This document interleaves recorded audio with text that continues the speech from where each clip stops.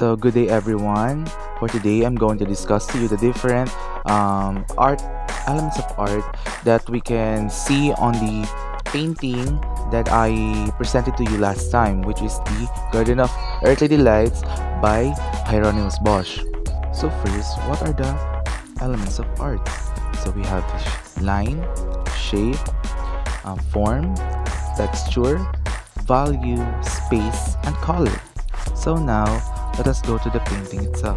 So that's the example that we have, and that's the middle part of the painting, and there's a lot of going on there. So I choose to focus on this particular scene in the painting so that we can narrow a bit our idea and we can focus more on the details. So this is the sample of scene that I chose because I know that we can see a lot of elements of art in this particular scene, the painting.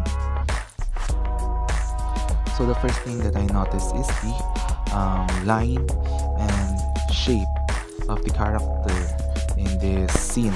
So Bosch did a great work on sketching and drawing on the lines and shape of this particular character in this scene, because it portrays the movement of dancing, and it's very believable in the eyes of us or me as a viewer of this painting.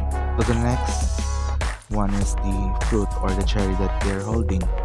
I can associate that in the texture because even though that we can't actually feel it by just looking in the painting, I know that the texture of that fruit is just like a texture of the real fruit.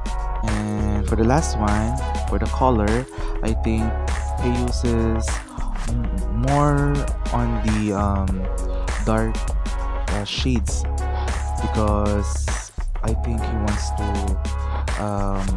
portray a mysterious message for us, because knowing Bosch, he likes to use the more darker tone or darker shades of color, and he wants to give us more mysterious meaning of his artworks. So I think that would be all, and see you to the next video.